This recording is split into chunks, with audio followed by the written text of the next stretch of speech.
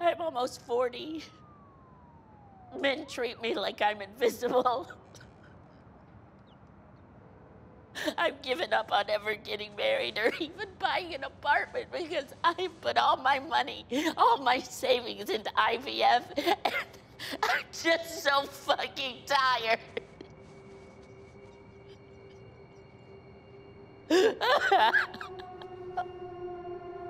My friends, they silently pity me. I can feel it. I'm glad I'm not the only one. Oh no, she's the worst. She's been coming here for a few years, and it's the same pathetic share every single time. I know, it's like I get it, your life sucks, but... Maybe that's because you suck. Do you want to grab a drink? I'd love to, but I have an audition in the morning. Oh, exciting. For what?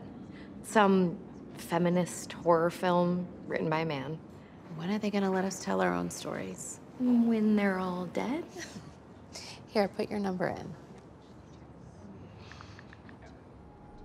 Do you know Dr. Hill?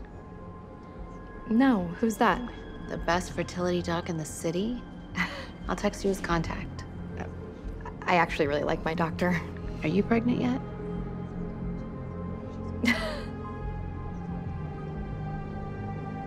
You're so nice. There's nothing more important than female friendship.